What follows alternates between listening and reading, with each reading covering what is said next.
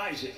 In Genesis chapter 26, there was no rain, but God told him to sow seed where there's no rain. Now, where do you get that from? You get that from this voice talking to your spirit.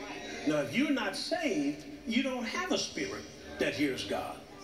So that's why you got to get saved. Only God knows how you're made. Listen, your grandmama don't know but so much about you. God knows all about you. Okay? Right. So what happened is he talked to Isaac. So in verse 12, we showed you that. And in verse 12 it said this. Then Isaac sowed in that land and received in the same year 100-fold, and the Lord, what? Blessed him. And the man waxed great and went forward and grew until he became very great. Now we ask you to look at that in the Message translation. What I ask you to do is get you a Holy Bible app on your phone so that you can get these things. Because when I read it and give it to you, it's in seed form. Now you got to do the planting. And you got to do the meditating, which does the watering, okay? Isaac planted crop in that land and took in a huge harvest.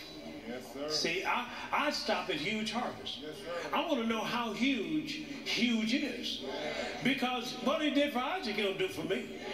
So I want to know how big that is, because I know in the natural, I'm thinking big is this big. But if I get a hold of God, God's got a whole nother definition of what big is.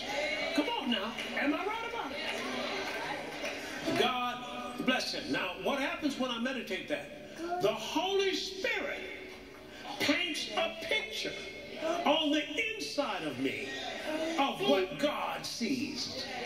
And I told you, what you see, you will believe. Got it?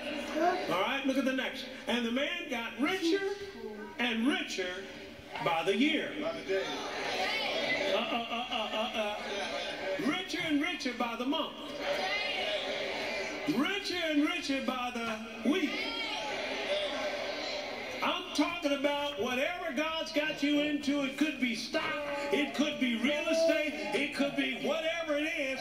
You're about to get richer and richer by the day.